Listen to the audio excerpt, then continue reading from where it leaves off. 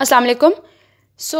हम इंसिजन्स की बात कर रहे थे, तो हमने जो है वो लॉन्गिट्यूडनल इंसिजन्स को एक्सप्लेन किया था। हम बात करेंगे अबाउट द ऑब्लिक और द ट्रांसवर्स इंसिजन्स। ठीक है, ऑब्लिक और ट्रांसवर्स इंसिजन्स के बारे में जो है वो अगर जब हमने ऑब्लिक इंसिजन देनी हो या हमने कोई भी ट्रांसवर्स इंसिजन्स देनी हो, तो हमें 3 पॉइंट्स ना हमारे हमेशा जहन में होने चाहिए।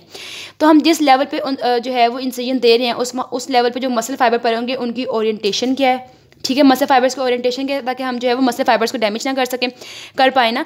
फिर कहीं वहाँ पे कोई हार्ड टिश्यू तो नहीं पड़ा हुआ। हार्ड टिश्यू में आपके पास मतलब कोस्टल मार्जिन हो सकता है, आईलिक क्रस्ट हो सकता है आपके पास। ठीक है, और अगर आपके पास क्या है उस एरिया में आपके पास जो नर्व डैमेज है वो बहुत मिनिमाइज हो।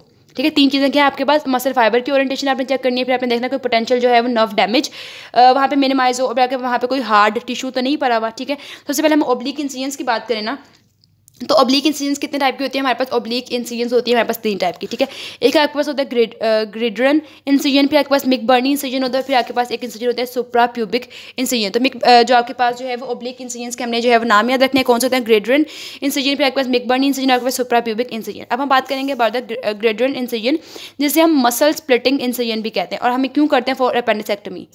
ठीक है, आपने अपेंडिसेक्टमी करनी है, मतलब अपेंडिक्स को रिमूव करना है, उस टाइम आप जो है वो इंसिजन देते हैं, हम कहते हैं ग्रेडरन इंसिजन, और it is a part of the oblique incision. ठीक है, फिर आपने मिक बर्नी इंसिजन देनी है। मिक बर्नी इंसिजन क्या होती है आपके पास, मिक बर्नी आपके पास इंसिजन आपके स्टेप लेवल पे देते हो मिक बर्नी पॉइंट पे। ठीक है, और मिक बर्नी पॉइंट कहाँ पे होता है, हमें पता है एंटीरियर सुपीरियर इलिक स्पाइन के बारे में। ठीक है, अब इंटीरियर सुपीरियर इलिक स्पाइन के आप सुपीरियरली और मीडियली जाओ 2.5 सेंटीमीटर उस लेवल पर आपके पास जो एक पॉइंट मिलता है उसे हम कहते हैं मिक बर्नी पॉइंट।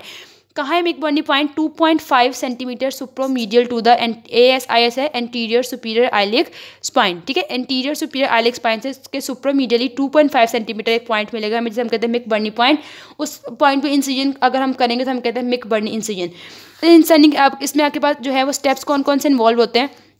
सबसे पहले आपने ये देखो, अब आप जो है वो थोड़ा जो एंटीरियर सुपीरियर आइलिक स्पाइन वो लैटरली पड़ी हुई है ना, तो लैटरली हमें पता है कौन कौन से मसल्स होते हैं, एक्सटर्नल ऑब्लिक है, इंटरनल ऑब्लिक है, ट्रांसवर्स एब्डोमिनस है। ठीक है, रेक्टस शीथ तो आपके पास जो रेक्टम मसल तो आपके पास थोड़ा मीडियल रीजन में था ना, अब लैटरली देख रहे हो तो आपके सबसे पहले आपके कौन सा मसल आएगा, एक्सटर्नल ऑब्लिक मसल आएगा आपके पास, उसको आपने एक्सरसाइज करना है इंफ्रामीडियली। ठीक है, अब हमने जितने भी मसल्स को एक्सरसाइज करने हैं उनकी फाइबर्स के डायरेक्शन में करना है। ठीक है, in the direction of its fibres, जिस डायरेक्शन में उसके फाइबर्स होंगे। देखो मैंने आपको शुरू में बताया था ना कि हमें सबसे पहले मसल फाइबर के ओरिएंटेशन का भी ध्यान रखना है कि मसल फाइबर्स की ओरिएंटेशन क्या है, हम मतलब जिस साइड पे वो मूव करें उसके ऑपोजिट कोई कट हम उसे ना दे दें। ठीक है, मतलब वो डैमेज हो जाएगा। तो जिस डायरेक्शन के मसल के फाइबर्स होंगे हमने उसी डायरेक्शन में क्या करना है, इंसाइज करना है, फिर उस मसल को हमने रिट्रैक्ट कर देना है। ठीक है, फिर आप एक्सटर्नल के बाद हमारे पास इंटरनल ऑब्लिक आता है और ट्रांसवर्स एब्डोमिनस आता है। इन मसल्स को भी हमने क्या करना है, उनके फाइबर्स को स्प्लिट करना है इन दी लाइन ऑफ देयर डायरेक्शन, और उनको हमने रिट्रैक्ट कर देना है। इस मिक बर्नी इंसिजन देने में ना हमें एक चीज़ का ध्यान रखना है कि हमारे पास जो इंटरनल ऑब्लिक मसल होता है, इंटरनल ऑब्लिक मसल के नीचे आपके पास इलियो हाइपोगैस्ट्रिक नर्व होती है। ठीक है, इसको हमें डैमेज नहीं करना है, इसको केयरफुल करके इसको रिट्रैक्ट करके बाद फिर हमने इंसिजन को है वो आगे फर्दर प्रोसीड करना है। ठीक है, तो मिक बर्नी इंसिजन के इंपॉर्टेंट पॉइंट हमें क्या पता चला है कि आपके पास इंटरनल ऑब्लिक मसल के नीचे हमारे पास एक नर्व होता है जिसे हम कहते हैं इलियो hypogastric nerve. So during incision this nerve should be preserve. ठीक है, शुड नॉट बी डैमेज्ड। अब हमने बात करनी है about the supra pubic incision. हमने जो ऑब्लिक इंसिजन्स की बात करें, हम 2 की बात करें, ग्रेडरन जो हमें अपेंडिसेक्टमी के लिए कर रहे थे, और आपके पास मिक बर्नी इंसिजन। अब हमने बात करनी है सुप्रा प्यूबिक इंसिजन। सुप्रा प्यूबिक से हमें पता चला कि प्यूबिक से ऊपर, तो प्यूबिक मतलब प्यूबिक हेयर लाइन के ऊपर इंसिजन देंगे हम। ठीक है, सुप्रा प्यूबिक हमने कहा इंसिजन देनी है type of oblique incision that is given above the pubic hair line. अब सुप्रा प्यूबिक इंसिजन का एक और नाम है जो हमें याद रखना होगा, बिकनीज इंसिजन। ठीक है, सुप्रा प्यूबिक इंसिजन है जो कि हम प्यूबिक हेयर लाइन पे के जो है लेवल पे दे रहे होते हैं, और इसे हम कहते हैं बिकनीज इंसिजन।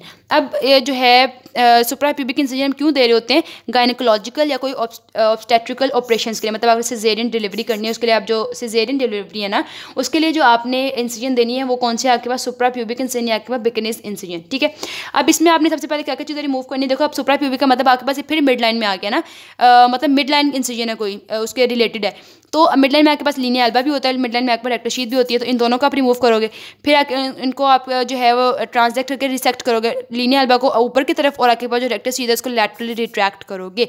लीनियर एल्बा को जब आपने ट्रांसजेक्ट किया तो उसको ऊपर की तरफ रिट्रैक्ट कर दोगे, और आपके पास जो रेक्टस शीथ है उसको लैटरली। देन यहाँ पे भी आपके पास 2 नर्व्स इंपॉर्टेंट पड़ी होते हैं, कौन कौन से नर्व है, इलियो हाइपोगैस्ट्रिक और इलियो इंग्वानल।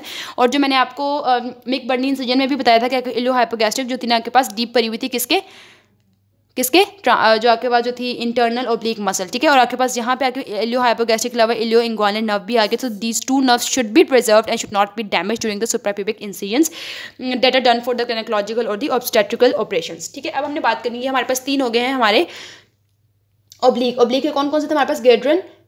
ओब्लिक के अगर हम दोबारा नाम याद रखें, हमारे पास कौन कौन से हैं? ग्रेडरन, फिर आपके पास मिकबर्नी इंसिजन और फिर आपके पास सुप्राप्यूबिक इंसिजन्स हैं, ठीक है।